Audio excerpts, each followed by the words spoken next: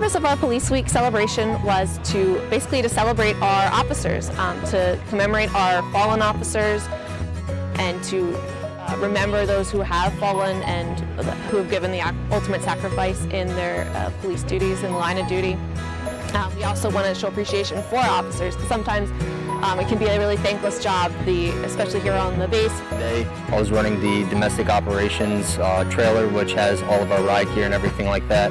Obviously for domestic operations, whether it's any sort of riots or anything like that.